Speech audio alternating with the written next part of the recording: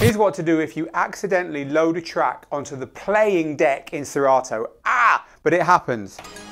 Here's the track you're playing and you're busy looking for something else to play, and instead of some nice retro house, you accidentally, onto the wrong deck, load something by the Mamas and the Papas.